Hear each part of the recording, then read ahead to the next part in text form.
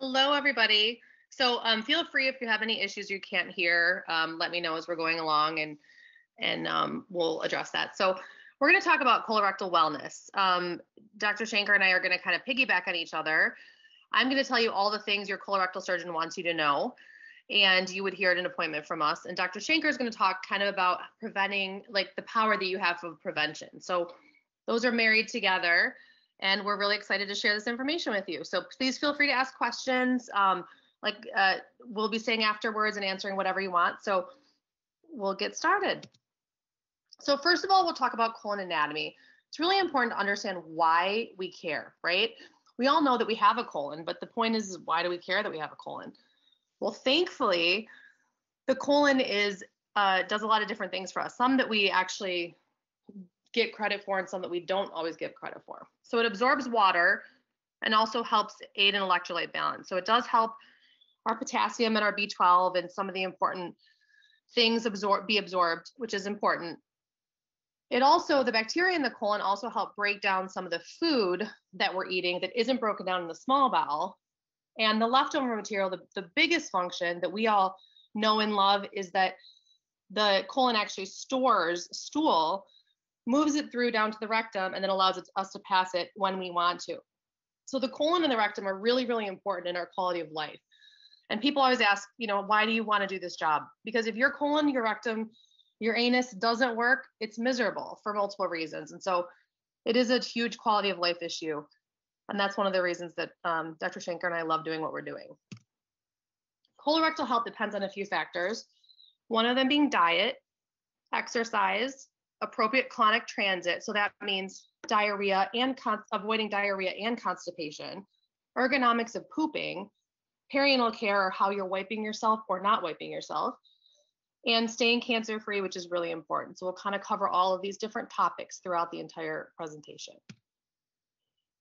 Fiber, most important thing. Dr. Shanker is going to talk a lot about diet. And so I'm going to kind of leave that part to her, the diet part with colorectal cancer, but fiber is the most important thing that we do not get in our diet. So Americans get about 40 to 50% of the amount of fiber that we need in our diet daily. Men need anywhere from 35 to 38. Women need 20 to 25. So 25 to 35 is kind of the what we quote. We usually get about 10. So it's really important for gut health. It can help you lose weight. It helps regulate your blood sugar spikes. It improves your colonic transit. It improves heart health and also reduces your colon cancer risk. So here's a table of fiber content of food. And there's different types of fiber. So there's the soluble fiber, which is it helps slow your digestion by creating a gel-like substance. Examples of that are apples, carrots, oats, and barley. And then there's insoluble fiber, which helps food move through the digestive tract. That's like cauliflower and green beans. Over on the right side of the screen, you'll see some fiber content of food. And so it's funny because you'll notice that there's nowhere on here does it say salad. People think that salad has a lot of fiber. When you say to someone, oh, you need to increase your fiber, they'll say, I eat a lot of salad. Salad actually has no fiber in it, or very little. Spinach does.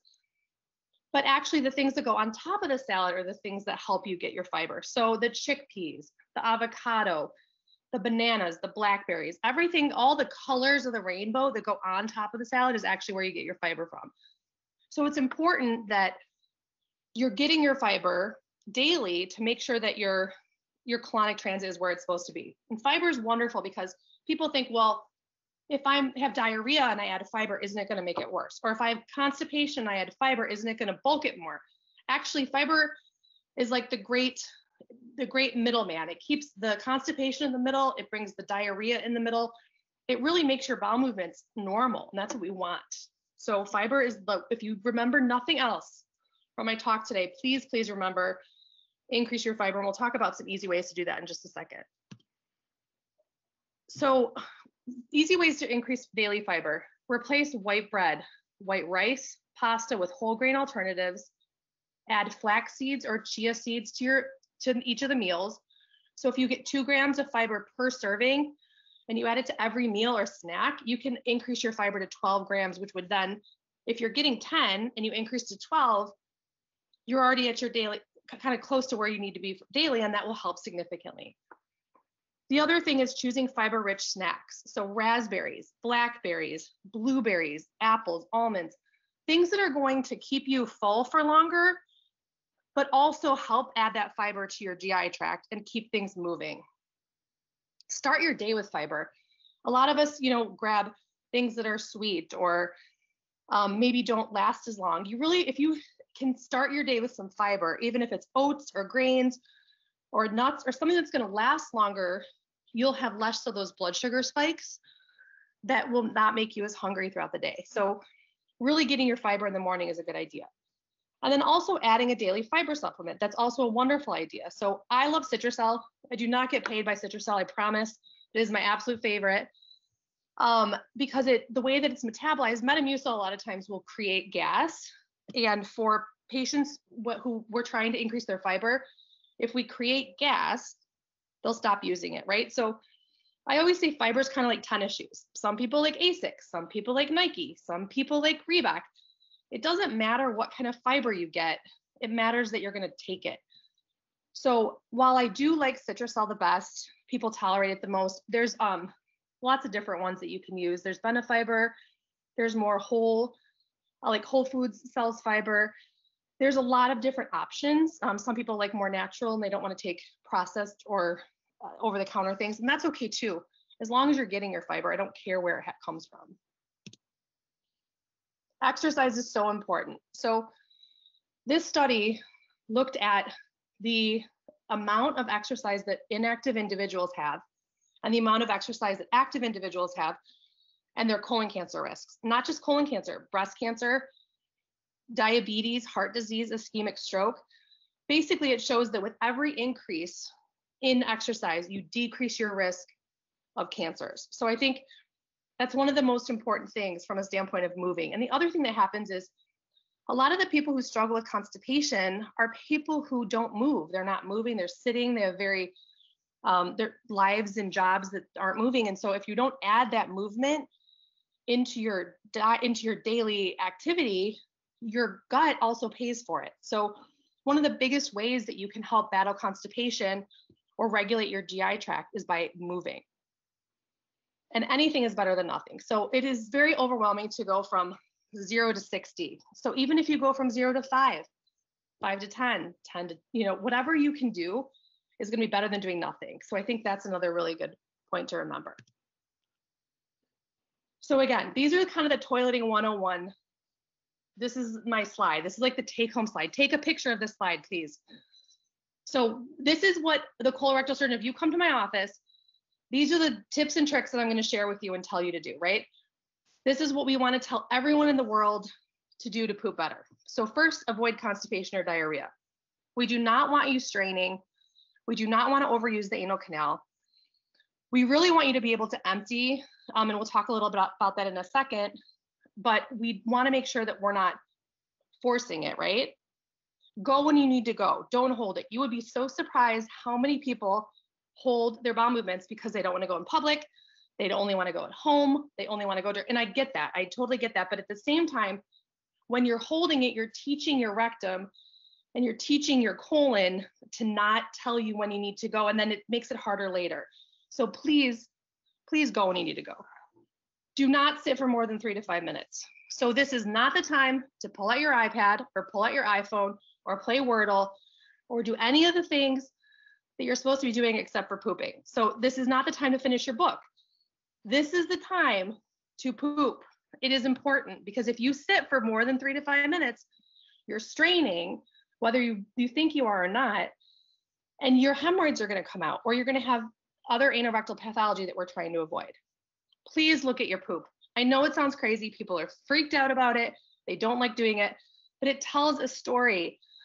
What you can see if your bowel movements look different, if your colors are changing, if it's floating, there's a lot of information you get from your bowel movements. And so over here on the right side is called the Bristol scale. We use this often in our office to kind of see where patients are at. So type 1 is separate hard lumps. So we call them rabbit poop, right? Type 2 is lumpy. 3 and 4 is kind of where we want you. 5 and 6 and 7 are getting in more to the diarrhea. So it's important for you to be able to look at the bowel movement to know, is there blood? Is there anything I need to worry about? Because that tells you that you need to come to us, and we need to work together to figure out what's going on. Use a squatty potty. This is one of the best things that you could ever invest in. It is not expensive. It is $20. You can buy it online. We'll talk about why in a second, but it helps to keep to switch the ergonomics in your pelvic floor to help straighten your pelvic floor so you can actually evacuate. Really, really important. Consider a bidet for those patients who, and it does not mean that it has to be expensive. It does not need to be a $500 bidet. Ours is from Amazon. It's $40. It's amazing, but it helps because the more you minimize wiping, as a society, we have a tendency to over wipe. We feel like we constantly have to be clean. And so we will wipe and wipe and wipe, and sometimes we make our own problems. So avoid over wiping. A bidet or padding is best, and also avoid wipes with chemicals. So if you want to use wipes, you need to use baby wipes, please use like water wipes or something that doesn't have chemicals in it, because you can create your own contact dermatitis in the perianal area because the skin is so thin. It's the same skin that you have on the inside of your cheek. And you wouldn't put alcohol-based stuff on the inside of your cheek. So please don't do it on your butt. Your butt will thank you. So to talk about the squatty potty, it is a game changer. So when people poop, they also oftentimes think that they're supposed to, the higher the toilet, the better. That's actually not the case. There's a reason we've been squatting for years, decades, centuries. And it's because it increases the amount, it changes the angle of pooping. So your puborectalis muscle, which is the muscle that wraps around your rectum, it actually allows that puborectalis muscle to relax so that your bowel movements can come out straight. What a concept, right? Otherwise, your puborectalis muscle, like the picture on the left, squeezes and actually it's smashed, and then the stool can't get out. So you end up having what's called obstructed defecation, or I want to poop but I can't. So patients who don't have a straight anal canal will oftentimes feel like they can't empty, like they're having, once they have a bowel movement, they're not done. They'll get up and walk around multiple times and have clustering of bowel movements. And so it really is a problem for these patients when this is happening. And so this is one of the things, and it does, even if it's not a squatty potty, even if it's an upside down stool or trash can, whatever it is to keep your knees above your hips, this will help significantly and help with your defecatory ergonomics. Again, this is another picture. On the left side, when you're sitting, everything is straight at a 90-degree angle, you're straining and your puborectalis muscle squeezing, and it's squeezing off the end of the anal canal. Well, when you're pushing down and then you have a muscle that's squeezing, everything there isn't moving. And so eventually, after time and time again of doing this, you'll end up teaching your anal canal not to empty anymore. And that's what ends up happening with pelvic floor dysfunction. We see a lot of that. On the right side, again, that puborectalis muscle, nice and relaxed, ready to have a straight bowel movement, no wiping. Amazing, everybody's happy. So why does it matter? Why does it matter that we follow these things and we take care of our colons and our rectums and our anuses? It matters because when you have poor defecation, it leads to abdominal pain, bloating, anal rectal issues. So a lot of the times what we see in the office is the end result of years of not pooping well. So I always tell my patients, every butt tells a story. You'll tell the patients, they'll come in and say, I'm pooping really well. And then you look and you're like, no, you can't be, because you have hemorrhoids, you have fissures, you can't get things out, and you don't know any better. It's just kind of things that happen over time. And so if you start adding these things in that I just talked about, it will prevent these internal hemorrhoids from happening. It'll prevent you from getting external hemorrhoids with pain, fissures, which are paper cuts of the anal canal, fistulas, which are connections from the inside to the outside that are not supposed to be there. And so all of these things can be prevented by taking care of your colon, your rectum, and your anus. So it really is worth it for you to invest in it. Again, kind of just touching on the pelvic floor anatomy. What if you don't? What if you don't poop the way you're supposed to? Or what if you don't, what if it's not happening? On the left side is the normal pelvic floor, and you can see that the rectum's straight. And this is obviously female. On the right side, if your anal canal is closing and you're pushing down against that anal canal, what's supposed to happen is your rectum increases in pressure, your anal canal opens, and then you have a bowel movement. Well, on the right side, what ends up happening if you're trying to strain and your puborectalis is squeezing, you're closing off that anal canal, and then you end up forming a pocket in the front called a rectocele.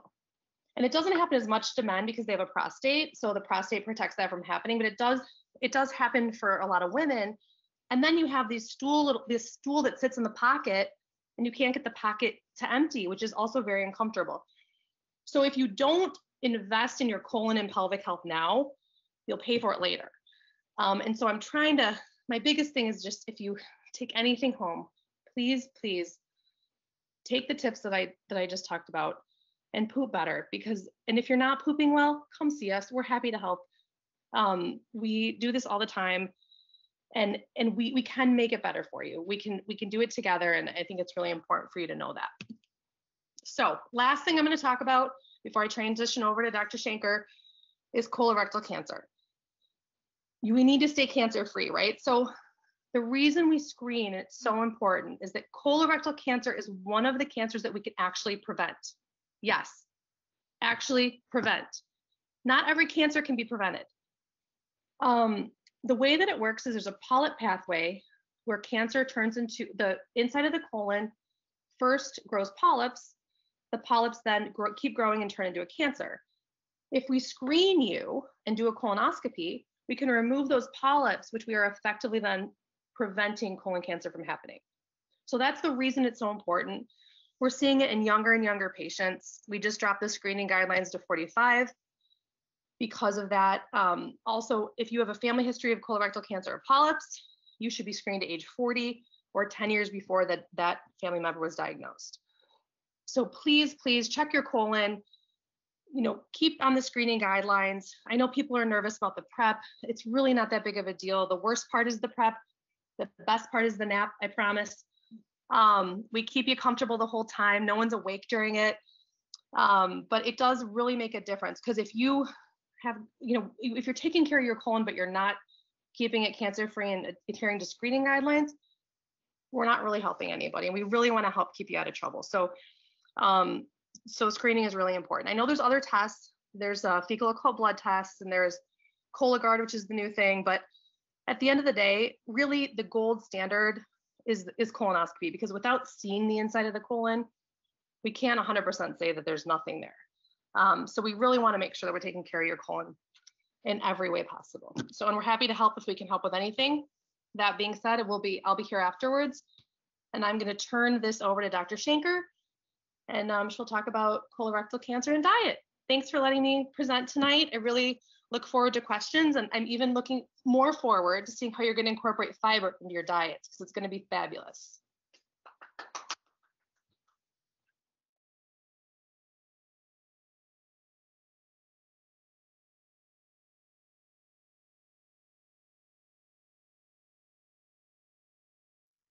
All right. Hi. Thanks for organizing this and for having me today.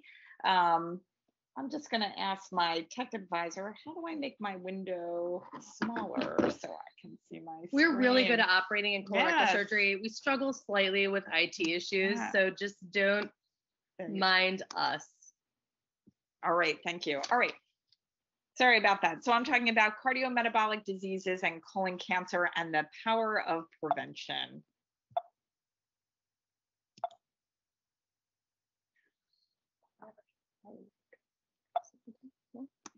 There we go. So all right.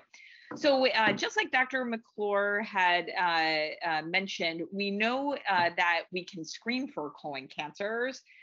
You can stick a camera in your anus and look at your entire colon, or you can poop in a talking box, or you could do a bunch of different things. And all of these things that you do will reduce your chance of dying from colon cancer by up to 75%.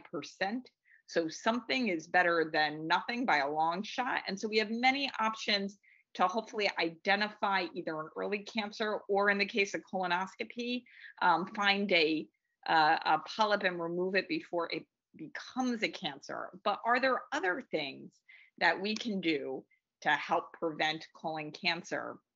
So we're going to connect some cardiometabolic diseases and see how those issues actually impact colon cancer.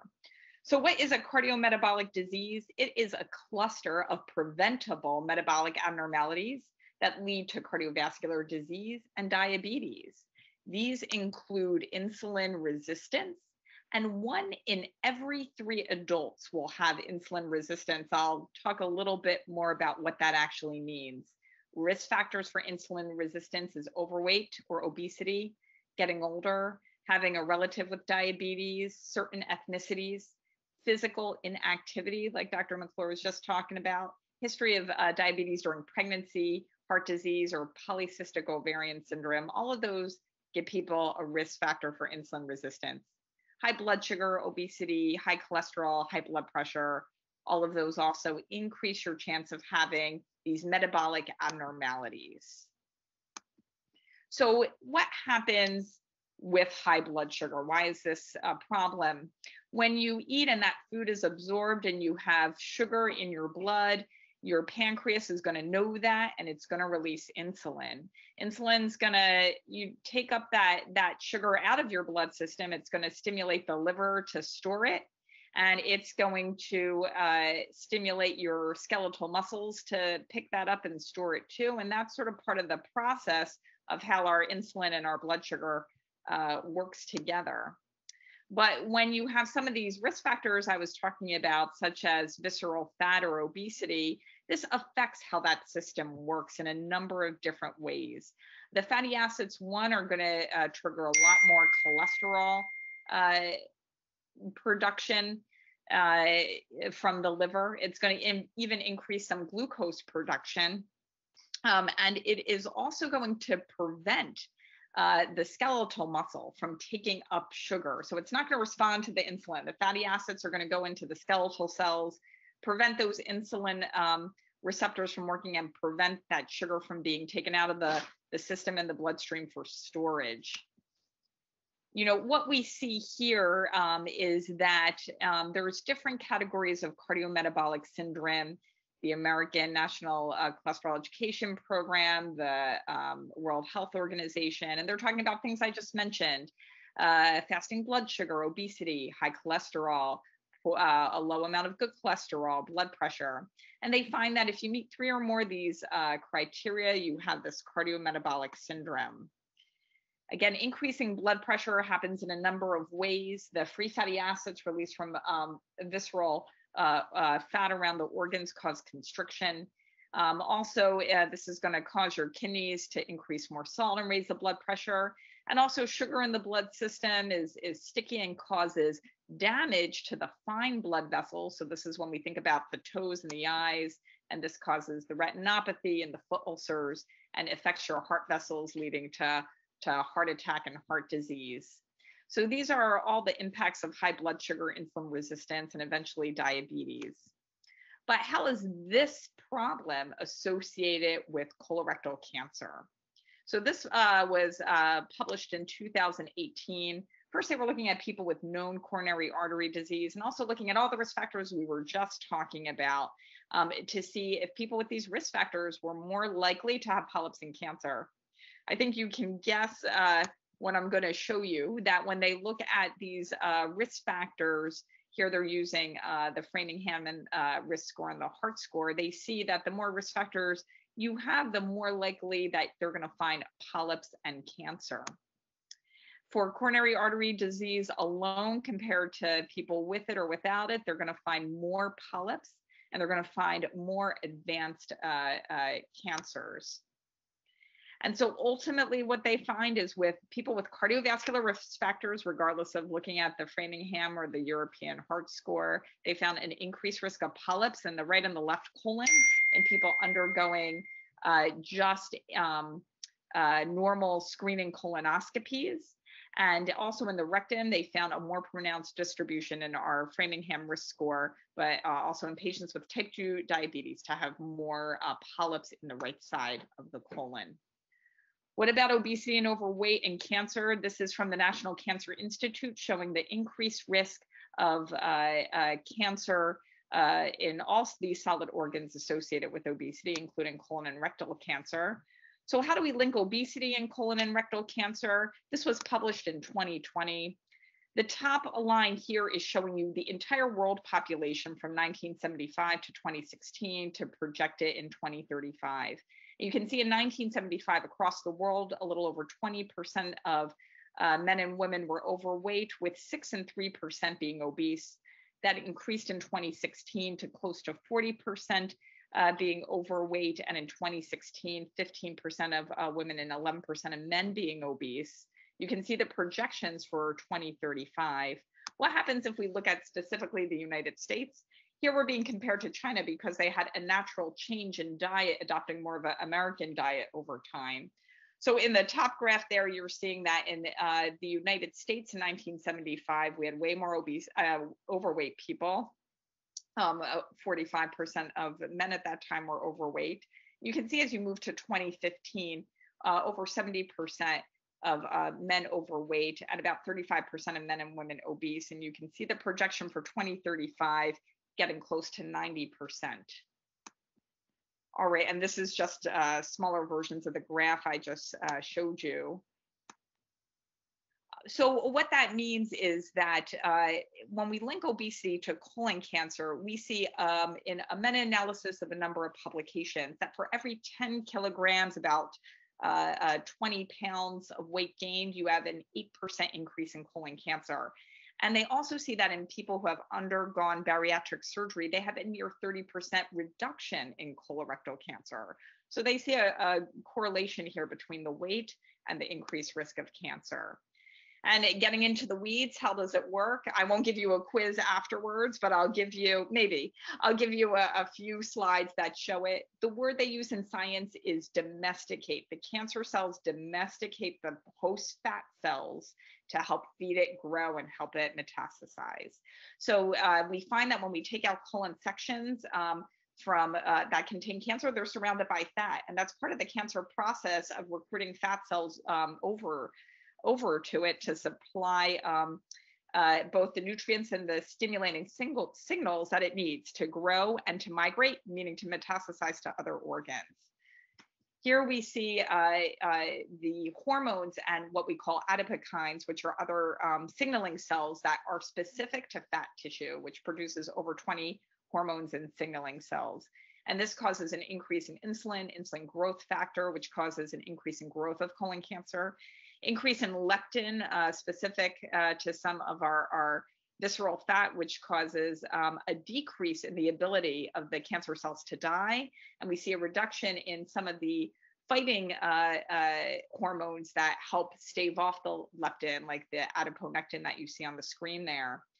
Chronic inflammation is something that we find both with obesity and cancer. So some of the things you see in the gray boxes, the interleukins and the TNF alpha there, we see those in our patients with inflammatory bowel disease. That's a chronic inflammatory condition. And people with inflammatory bowel disease have an increased risk of colon cancer. They get screened more often for that specific reason. And interestingly, we find these same things increase more often in patients who have surgery and then have a leak or a breakdown of their new connection afterwards. So anything that causes chronic inflammation is bad in terms of surgery and in terms of cancer. And so with increased visceral fat, we see a significant increase in these chronic inflammatory conditions, which are associated with an increased risk of cancer. Other things that I didn't mention besides the inflammation are the gut microbiota. What you think of as the healthy bacteria produce these food for your lining of your colon, these short chain fatty acids. And when you don't have this good bacteria from diet, which has an association sometimes with obesity, you're prone to more inflammation and changes in that lining of your colon, which leads to cancer. Same thing with bile acids, something that is made in the liver, typically stored in the gallbladder, and is used to help us digest food. In obesity, with excess amount of bile, it ends up being dumped from the small intestine into the colon. And that is very carcinogenic, meaning causes transformative changes into the lining of your colon, leading to colon cancer. This is from the Journal of Lifestyle Medicine. This was published in 2020, showing over 15 years, 71% of Americans are overweight and obese. That's over 100 million people, from processed foods, fast foods, and that this is killing people more than cigarette smoking. And ooh, I passed the slide, but that's okay. And so what we see is that with processed foods, like I just mentioned, that you have sure. Oh, thank you. I'm glad I have tech support here. Thank you. What we see is that with people with more amount of animal product consumption and processed foods, they are more likely not only to have cancers, but also to have dementia and mental illness and a shorter life expectancy. So all bad things that can go along with that problem. This was published in Cell, which is one of the leading molecular journals. And this is talking about the hallmarks of cancer and how this cancer cell works. And they were just talking about like the cancer cell is there, it grows, it evades your own body from killing it. And it uses your own body to help it grow and to spread. 10 years later, they published an update to that article that showed how different chemotherapy agents target that process of colon cancer cell growth, but also to note that a healthy diet with fruits and vegetables target the same process. All right. So colorectal cancer and nutrition. This was published by Henry Ford Hospital here in Detroit in 2019. They did an analysis of all sorts of different nutritional factors that can be associated specifically with colon cancer. Not every study ever agrees with other studies, and you'll see that in their publication, but a majority of studies they looked at showed a link between red meat consumption and colorectal cancer. They showed a link between alcohol consumption and colorectal cancer. They also showed low vitamin D levels and low calcium levels are associated with colon cancer. Calcium's been also well studied, I would say, in prostate cancer, showing a specific link between dairy and prostate cancer. And just to make a reminder that a lot of dark green leafy vegetables have excellent sources of calcium, so it doesn't necessarily have to come from dairy. They also show that you get a diagnosis of colon cancer, you undergo a surgery. Afterwards, if people are still on a diet with it, which is high in meat, red meat, sweets, and refined grains, and don't have that fiber that Dr. McClure was talking about, you have a higher rate of the cancer coming back and a decreased window of survival. And studies also show that increasing your fiber to the levels that Dr. McClure was recommending decreases your recurrence rate from nearly 20% down to 14%. Look at that nice picture of vegetables. All right, so which vegetables are the ones you want? All vegetables are going to be excellent. So of course, that color of the rainbow Dr. McClure was talking about before is what you're thinking about. Specifically for cancer, actually the government puts out a study every few years where they measure the antioxidant rates of all different fruits and vegetables, and that's just free and something you can look at if you want to. But here that they show the highest cancer-fighting vegetables are the cruciferous type. This is broccoli and cauliflower, and the allium type. This is garlic. This is onions, and this is leeks. So all of those things are great with those anti-cancer effects. What resources do you have if you say, hey, I want to make some lifestyle changes? You can always do some things on your own. So there are some books out here that I mentioned. How Not to Die also has a website and free videos that you can look at. And Forks Over Knives is another thing that a lot of our IHA primary doctors also recommend, and I think has a documentary associated with it that you can watch. And most of these, when they're talking about plant-based diets, are really meant like promoting that sort of vegan vegetarian lifestyle. The food diet I have on the far side of the screen with Mark Hyman, he runs the functional medicine clinic at Cleveland Clinic, and he talks about the vegan diet, which is combining paleo and vegan diet. All of them give great information on how the studies are performed, what information they're looking at. And I find that they all are showing you similar information, showing that you can get good quality information and consistency across multiple resources. I would also say that IHA has a lifestyle medicine clinic, and they partner with Rochester for a jumpstart program, which I'll show you, which in 15 days can reduce a lot of these risk factors that we were just talking about. And I'll have a slide on that in a moment. So you can significantly reduce the risk of colon cancer and other cancers with lifestyle changes. And another thing that we think about is that 75% of dietitians are Caucasian, but there is a growing number of professionals who are both African American or Latino. And so there are many publications, and I think these publications, like Tracy McClure, who's like a dietitian to the stars, that has a publication on how to goal of 10,000 Black women to go vegan last year. And she has a great book by Any Greens Necessary. And a lot of these books are associated with recipes and other resources too. So I think there's something for everybody to look at. All right, so this is the Jumpstart program. In 15 days, patients have lost like 6 to 8 pounds, lower their blood pressure, have lowered their cholesterol by 26 to 44 points, lower their bad cholesterol, that LDL cholesterol, by 20 to 30 points, and improve their insulin resistance. And that's just in 2 weeks. So a lot of change in a small period of time has a huge impact to your body. It's never too late to start making changes or start thinking about it. And we're here to help you do that. And I think that is all I have. So I'm going to bring you, Yay! Dr. McClure, back Good over. job. Yay, thank you. So we're gonna stop. You're welcome. We are Thank here you. to answer anything you want to know about colon, rectums, anuses, fiber. There's a lot. There's so much. There's so much, yes.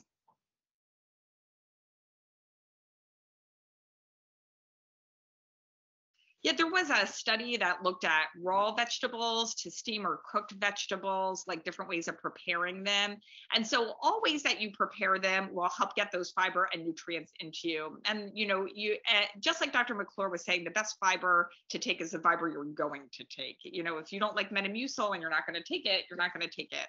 So all of them will get nutrients into your body. Actually, what was interesting is that they found that the highest level of beta carotene, so beta carotene we find in our orange vegetables like carrots, and that's a common blood marker they use in these nutrition studies to see the level of elements you're absorbing from these vegetables. And so they found that steaming vegetables gave participants in these studies like the highest level of beta carotene in their bloodstream. However, they found decent levels despite the way it was prepared. So, I would say any way you can prepare it. And of course, if you're trying to make a change, you're going to try a variety of different things. But hummus is a great way to get beans, as well as just buying a can of beans and cooking it. So anything you do is going to help, but you don't lose nutrients necessarily by cooking it.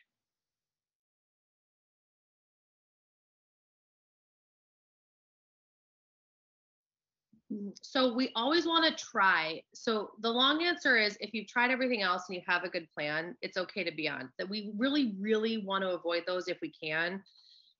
We really want to try and maximize fiber, water, things like that. So I guess some people do need them, and there are certain people that need it. So I don't want to say that certain people shouldn't be on it, but you really want fiber, water, maximize all the dietary stuff that you can do first. And then you kind of want to start looking at other options, increase, like we talked about, increasing diet or exercise, increasing potentially some magnesium supplementation. There's a lot of things you can do before you get to the, whoa, we're on the Miralax section.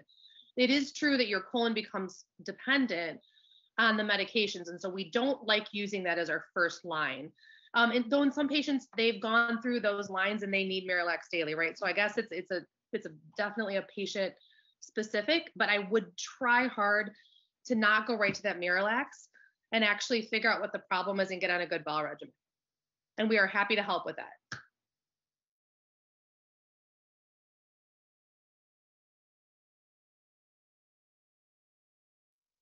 So diverticulitis tends to be a disease of the United States and Western Europe. And so we think that is linked to diet. This was first researched by a Dr. Burkett and Neil Painter. What they noticed in the first studies was that they were actually comparing African Americans to Africans who had a high plant-based diet, and found that diseases such as colon cancer really didn't exist in cultures that were primarily plant-based with low meats. In fact, they still found that and updated that study today, where in a lot of African countries that have access now to more Western foods, there's more obesity and people who are overweight, but they still don't consume a lot of meat. And so they're still actually sort of eating a lot of plants and more fiber than we are. And a lot of these cultures will have up to 70 grams of fiber a day, not even like the 30 that we're talking about. So, so yeah, I think diverticulitis, it definitely has a link to diet. I'm not saying that there's not a genetic component to it, but it's really like a culturally specific disease. You can't make it go away. Once it's there, it's there. But what you can do is improve the health of your colon. And when we say that, the more fiber you get, the more movement or peristalsis, to use the medical term, you get, the softer and healthier your colon's going to be, and it's going to function better. And so out of all the people who have diverticulosis, about 15% will go on to get the inflammatory disease you may hear about, like diverticulitis. So anything you can do, even if you're starting now, to keep that colon healthy is going to pay off. And so it's all about the plants. Yeah, it's all about the plants. The rainbow. Eat the rainbow. Yeah. But the other thing, the people think, they'll say like, oh, my mom had diverticulitis or my dad had, and there is a genetic component to it, but a lot of the genetic component also comes from how they were taught to eat, right? So we were taught to eat that meat and potatoes is how you start. So when you eat like that when you're younger, and then you continue to eat like that when you're older, and then you pass it on to your kids, it's kind of a cycle. And that's what Dr. Shanker was talking about. At some point, you have to break the cycle, change your eating habits, and then that will get you out of the diverticulitis section. There's also good data to show that weight loss, because diverticulitis is an inflammatory condition, weight loss is actually one of the ways you can control it. So I know people ask, is it safe to eat nuts and seeds? Are all these things true? There's actually no data to support that nuts, seeds, strawberries, popcorn makes a difference in diverticulitis or brings on episodes. There is data to show that if you're obese or you have, like, there's a lot of abdominal fat and things like that, that the diverticulitis can get worse and become more inflammatory. So any kind of weight loss is going to help you, is the only thing that you can really control your diverticulitis, along with the fiber-filled foods that Dr. Shanker was talking about.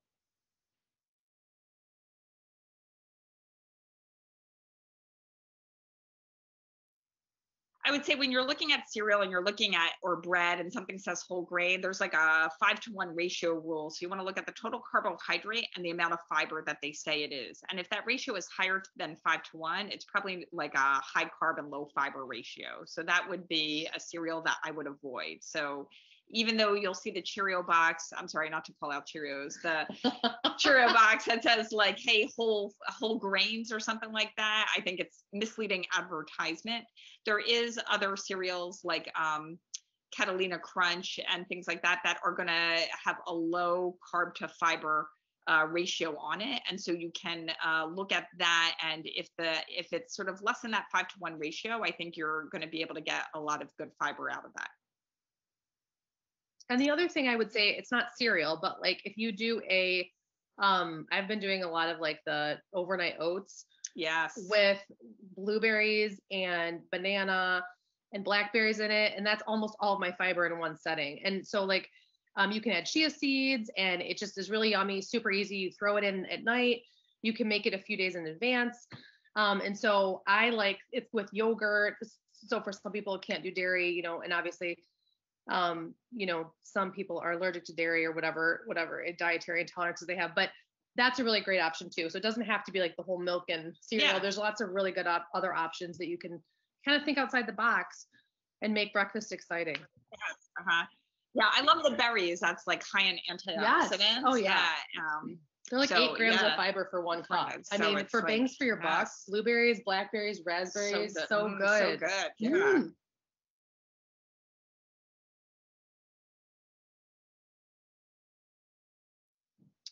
So gallbladder pain is really right upper quadrant pain.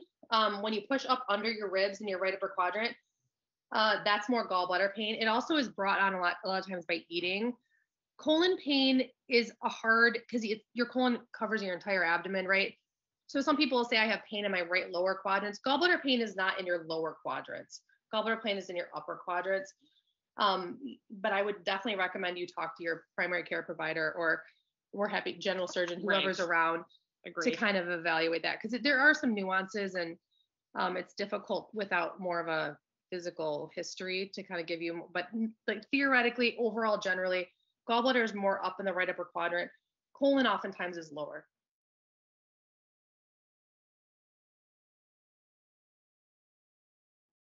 So first, treat your pelvic floor. Get your colon excited. Colon health. It's all about your pelvic floor. Yeah. Why do you have hemorrhoids, right? That's the first question we ask. Squatty potty, all the things.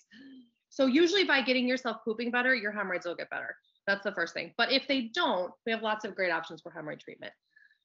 If for internal hemorrhoids, the symptoms of internal hemorrhoids are usually more the feeling of fullness. They will have bleeding, but painless. Sometimes they'll feel like their anal canal is closing. Those are more internal hemorrhoids. We can do banding for those. External hemorrhoids is not as easy. The treatment for external hemorrhoids is really surgery. If needed, not everyone needs surgery for external hemorrhoids, but that is a much more in-depth procedure. So I would say, come see us. We're happy to see you. We'll help you navigate all of that, and then answer your questions specifically for you.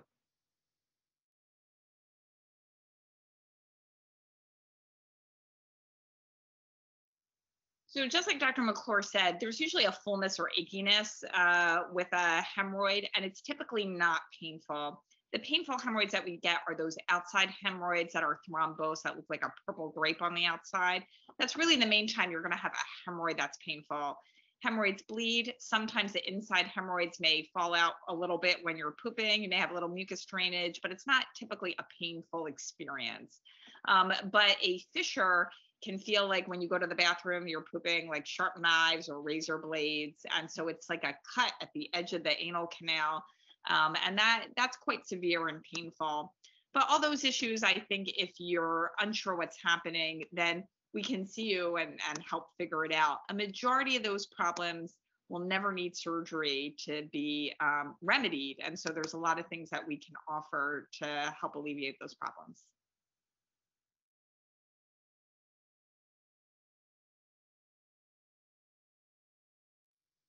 Go ahead. Oh, thank you. So IBD is your jam. Is it? Okay. Okay. Inflammatory bowel disease refers to a specific chronic autoimmune condition, and that is diagnosed by histology, meaning that somebody goes in to do a colonoscopy and they can see it in the lining of your colon, and they take biopsies to confirm it. A majority of the time, we can see it in imaging. And this is what we talk about when we talk about Crohn's disease and ulcerative colitis. So a type of chronic autoimmune colonic disease with a higher risk of cancer, and it has symptoms typically associated with it like anemia, diarrhea, and sometimes incontinence, or waking up in the middle of the night to go to the bathroom, weight loss, and some symptoms that aren't specific to the intestines, like arthritis or pancreatitis or visual issues. So it's something that's really specifically diagnosed on endoscopy and with a specific constellation of symptoms. Irritable bowel syndrome refers to sort of a more of a symptomatology that does not have like a diagnosis on biopsy. These are called the Rome criteria, and it really sort of refers to having chronic bloating and either constipation side, where it's difficult to empty and you only feel relief from your bloating and your other symptoms when you do go to the bathroom, or a diarrhea component, but it's not something that we see on colonoscopy. It is a diagnosis of exclusion, and it's treated symptomatically with specific medication and dietary changes. So there's a difference between the two. Irritable bowel syndrome and inflammatory bowel disease are totally different. And then to just back up, just really quick, I have some pictures really quickly, because I think it's so important. Like, what we do is so visual. And so, this is a picture of the anorectal canal. And so I know the question was between anal fissures or hemorrhoids. So if you look at the pictures right here, this is an external thrombosed hemorrhoid. You end up having an area on the outside that looks like a grape, and that's very, very painful, but doesn't usually bleed. Versus a fissure, which is right here, and that's in the very outside of the anal canal. That's, like Dr. Shanker was talking about, feels like you're tearing or ripping. Also, it'll be associated with what's called a sentinel pile, where there's a small skin tag on the outside. So oftentimes people will think, because you can only really feel the outside, they'll think that they have a hemorrhoid and that's what's painful. But actually what's painful is the fissure underneath.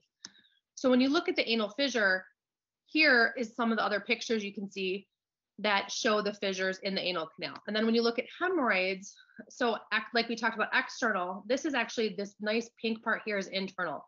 And so for internal hemorrhoids, they're above the dentate line, or the transition from outside to inside.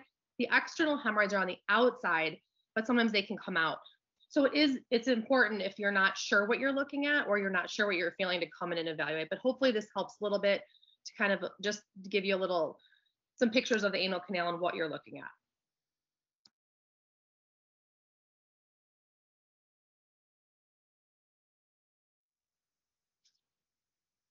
Floor. It is your pelvic floor. If you know, so the first thing we want to do, obviously, is we want to rule out colon cancer, right? That's the thing we always worry about, colon or rectal cancer. When you have changes in stool caliber, which is why you need to look at your poop every day, then if you have the changes in stool caliber, it can be because you have a cancer at the very end of your colon. That's not usually the case, but we always want to rule out the bad things first, right? Normally, it's because, like we were talking about, that puborectalis muscle is really tight. And so you're basically forcing the stool out of your anal canal. So it's like a reverse ice cream cone. And that's not what you want to happen. So oftentimes it's because your anal canal isn't opening, and that's why your stools are pencil thin. So again, come see us. We will help.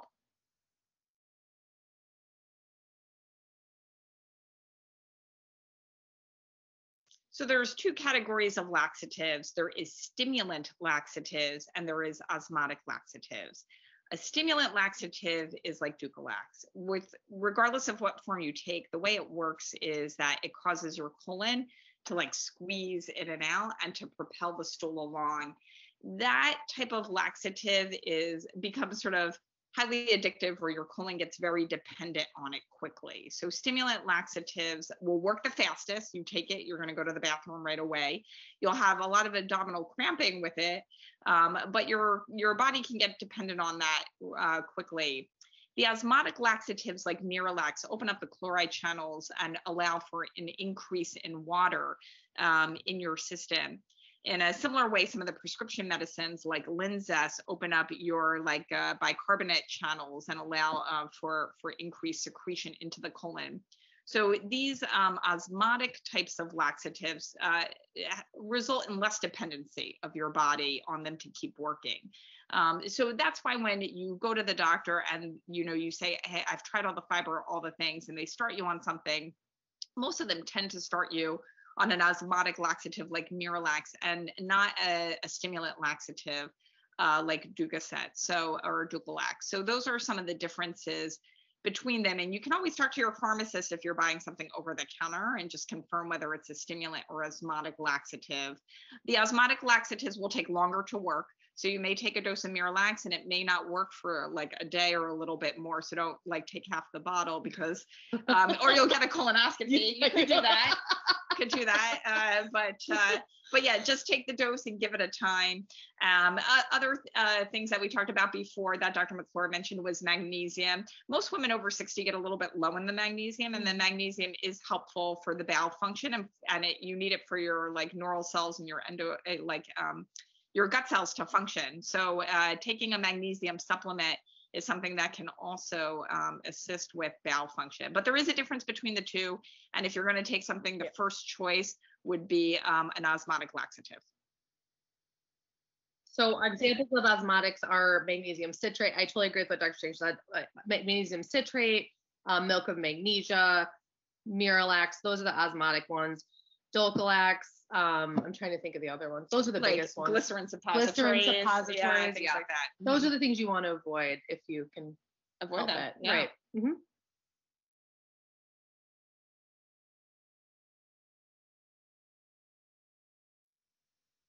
Come see us. Okay. That's always the answer, right? Come see us, because it's hard to see in there, right? You can't see, it's difficult, but no. So normally it's not, right? I will tell you, usually it's either hemorrhoids, it's a fissure, it's something else. It's usually something that's not cancer. That being said, we always want to rule out cancer first because it's the big bad thing in the room, right? So definitely it's not normal to have blood in your stool every time you have a bowel movement. So you should definitely come see us so we can get a plan together.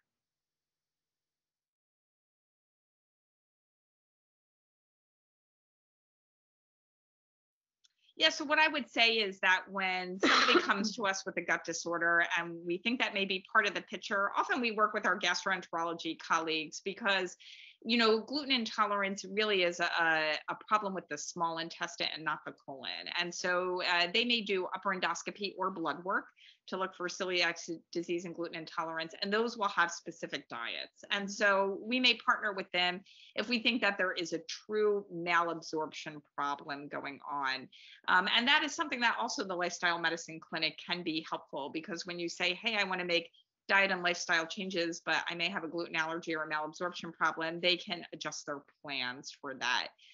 Sometimes people do see us as a workup for their hemorrhoids or their anal rectal bleeding, and we may start the ball rolling and get some of this testing done to help with our colleagues and seeing if there's malabsorption.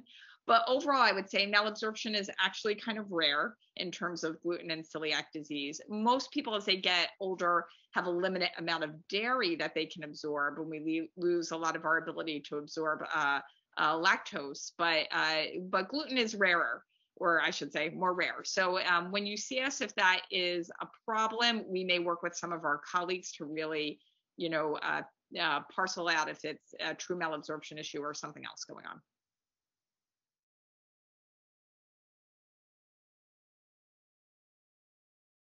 So we specialize in people who are usually 16 or older, but there are, there's common things from what we talked about that carry through no matter what age you are. So increasing water, increasing fiber, adding grape, like our prune juice, things like that are kind of make things go. So if those things haven't worked, I would definitely, talk to the pediatrician. Sometimes kids are having trouble. They have holding issues where they're holding it and then they don't want to go. And so you kind of have to go through, is it functional? Is it structural? What's going through that? So a lot of the concepts that we talk about today, you can apply to the kids, but really if they're not pooping and those don't work, I would definitely talk to your pediatrician.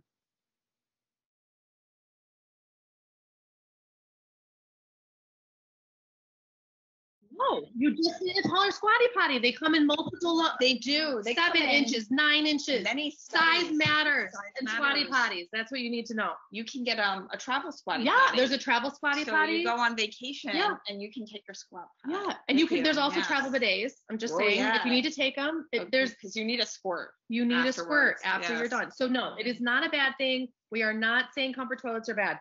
We're just saying, please just keep your knees above your hips. Your butt will thank you.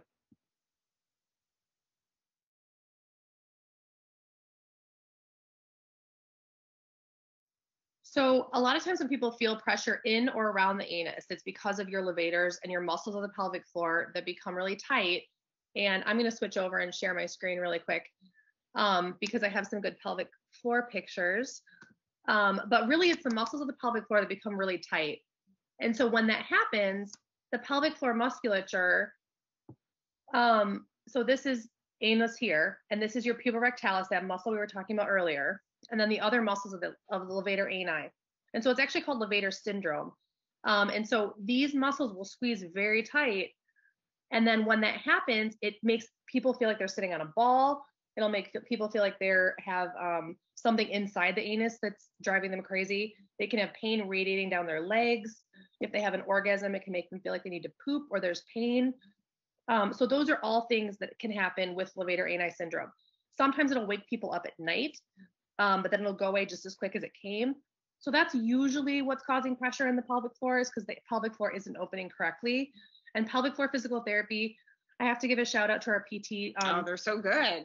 They're so good. Our pelvic floor physical therapists are like the best ever in this area. We are so blessed to have them.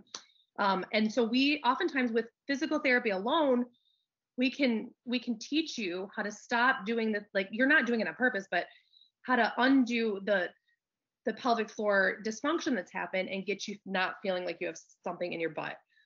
So it is for people that suffer from this, it's really awful, because every time they sit down, if they bike, if they sit in a bucket seat, anything that pulls their butt cheeks apart, it'll start to squeeze and they'll feel it. So, if people are having those issues, we definitely have amazing, amazing pelvic floor physical therapists that we work with that are just wonderful. And we're so lucky to have them, and they make people feel so much better.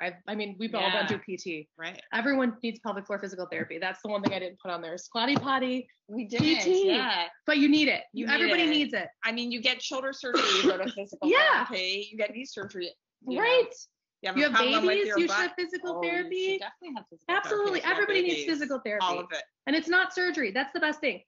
we are colorectal surgeons, but so much of what we do is education and, local therapies. It's not all surgery. So I know people are scared to come see us, but it won't be bad. I promise.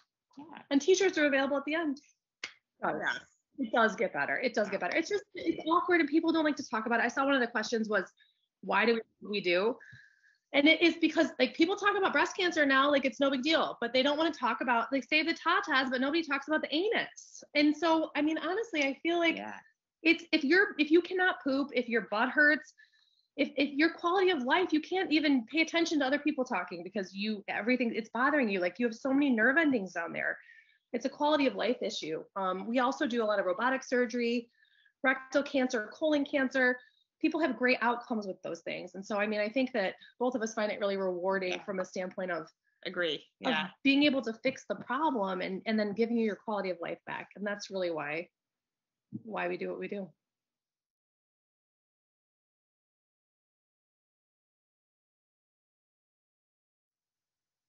What I'll tell you about probiotics is that they're not FDA approved. And so what's in them isn't guaranteed. That doesn't mean that they're bad.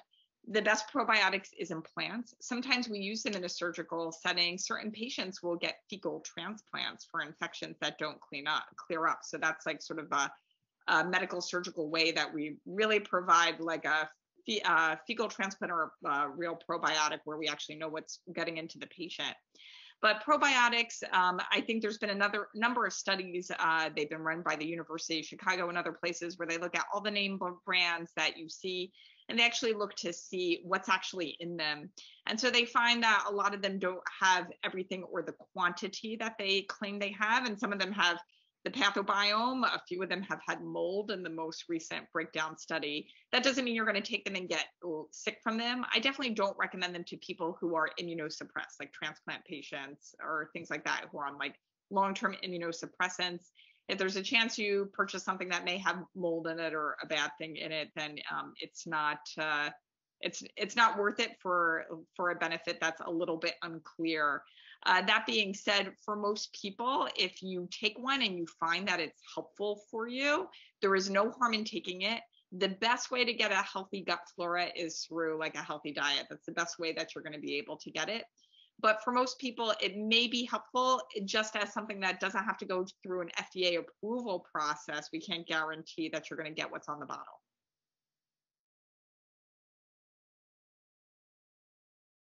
Colitis is a broad term, and the word itis on the end of anything means inflammation. So you could have colitis that we talk about, the autoimmune diseases we mentioned before, like Crohn's disease or ulcerative colitis.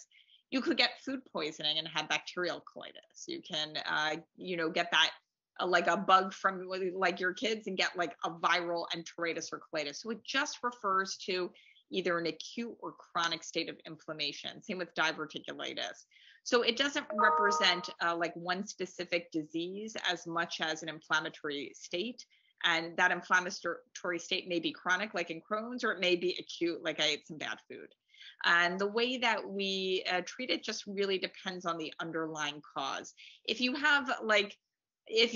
feel sick or you have diarrhea or a symptom and you go to the hospital and they get a CT scan or some imaging that says colitis, they're just talking about some features of inflammation that they may see on the imaging, but that's not necessarily specific to a disease process. They may see like thickening of the colon on it, maybe what they call a little bit of stranding, meaning some inflammation in the fat around the colon, but it's not diagnostic of a specific disease. So you eat some bad food and get a bacterial like colitis, you may get antibiotics or just bowel rest. You have Crohn's disease, you get medications for it. You have diverticulitis, you may get a specific diet for it. So it all depends on the cause, but it just refers to acute or chronic inflammatory state.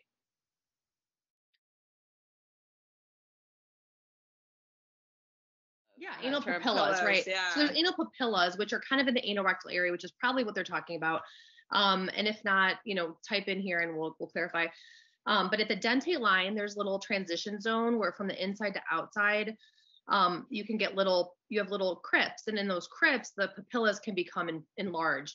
So it's very common to have hypertrophic papillas or anal papillas or rectal papillas, and they're benign. So they don't necessarily need to be removed. But sometimes they'll prolapse. And so if that happens, then those are times where we do sometimes take them off. So different than colitis, because that's more in the rectal anal area. Colitis is kind of throughout the colon. There are a few questions I've been looking at. I just want to make sure I touch on. So there's a question about a virtual colonoscopy. A virtual colonoscopy, you have to still prep. So you don't get out of the prep. And then you have to have polyps that are about 1 centimeter before you can be seen. And so anytime you have a polyp over 2 centimeters, you have a 20% risk of cancer. So a virtual colonoscopy does not really replace a gold standard colonoscopy. So I just want to make sure we're clear on that.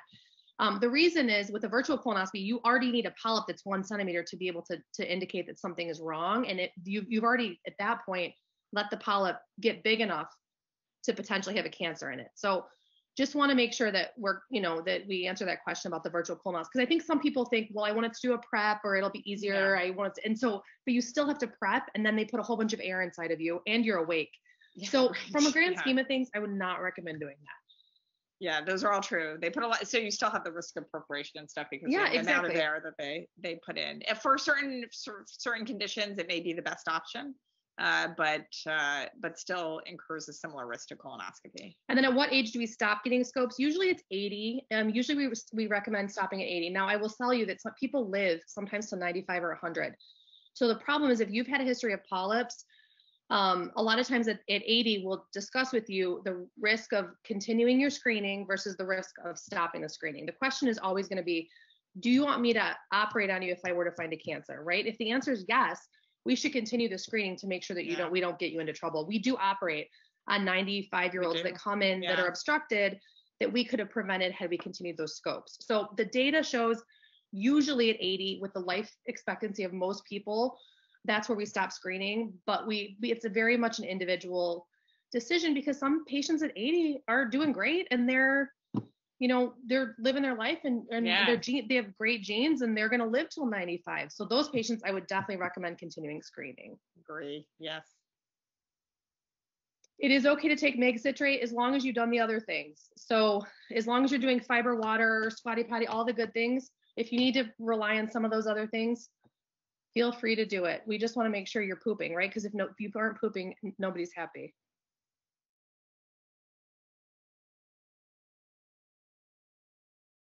Yeah, no, I will say that so far there has been no double-blinded randomized trial or anything like that. So we're talking about type of studies that would compare the Cologuard test, that's the DNA test, to colonoscopy, to a fecal occult blood test, to that virtual colonoscopy. So they haven't been compared to each other. And what we do know is that any screening you do is likely to reduce your risk of death. Mm-hmm. So anything you do is helpful. And so sometimes, we have to meet people where they are. I've certainly had patients who had a colonoscopy and had a very rare complication of a perforation, or a family member with that complication, and then they were afraid to get it. And I always want to make sure people get something rather than do nothing. So anything you do will help detect a cancer early and will prevent your chance of death. It's true that one of the risks of a colonoscopy is people can have anywhere from 3 feet of colon to 6 feet of colon. Sometimes we can't make it around the whole thing. It's safe, or there is disease in there and we're afraid will cause a perforation or a complication. Those may be the patients if we're preparing for a surgery or intervention or trying to decide how to proceed. We may do that virtual colonoscopy or a barium enema or something to try to get a sense of what we can't complete with a colonoscopy. So those are less common and rare, but those will be instances where we may choose another test. But again, that's not for screening, that may be for diagnostic purposes. So what I would overall say is that we consider the colonoscopy the gold standard for what Amanda McClure said, which is that if we find a polyp, we can remove it and prevent it from becoming a cancer. We can also look for other things besides polyps, like Crohn's disease, colitis, things to explain your bleeding, things like that. But anything you do will decrease your risk of colon cancer. So definitely poop in a box. Poop in a box. If that's the only thing you're going to do. Poop in the box. It talks. It talks. It comes to swimming pools. I don't know why a swimming pool would make you want to poop in a box, but there it is. Yeah. So do all polyps have cancer in them? No. There's two different types of polyps. One is adenomatous, which is a type that can develop into cancer over time. And then the other one is hyperplastic, which has a very low risk of developing into cancer. The adenomatous polyps are the ones we worry about because, and just because we remove a polyp does not necessarily does not mean that you have cancer in that polyp. What it tells us is that your colon is forming polyps. And so it tells us we need to screen you more often so we don't ever let that polyp get to a cancer. So oftentimes when we remove the polyps, they actually don't have cancer in them, but they tell us that you make polyps and you're a polyp former. So you need a polyp farmer, which is where we come in. And then we remove them so that you never it doesn't ever turn into a cancer. So not all polyps have cancer. And if you have polyps, I know some people feel like after we come out and talk to them after the colonoscopy, we're like, you had a few polyps, and they're like, oh man, like they feel like they failed. It's okay. Like if you have polyps, yes, we want you to increase your fiber. We want you to do your water, make sure you do all the things that we just talked about. But some people just have them still. So all that means is we have to screen you more often than the every 10 years to make sure that we're removing those polyps so they never have a chance to get to cancer. We just want to keep you out of trouble. Yeah. Well, first of all, we thank you for organizing this. Thank you for having us. Really this was fun. It was a lot of fun. We clearly love talking about poop. Yeah, we love talking about anuses. That's great. I mean, it's wonderful. I think so. We just encourage people to get their screening, do what they can for their health. If you're not sure about anything, reach out to us. And we're happy to take care of you. That's what we're here for. Yes. And we hope this was helpful. Yes. And don't be embarrassed. Like we want to make this as comfortable as possible. I know people don't want to talk about it, but everybody poops for real. So bring us your bums. We'll help you with it. We're here to help bums. For sure. Yes. Thank you. Have a great night. Bye.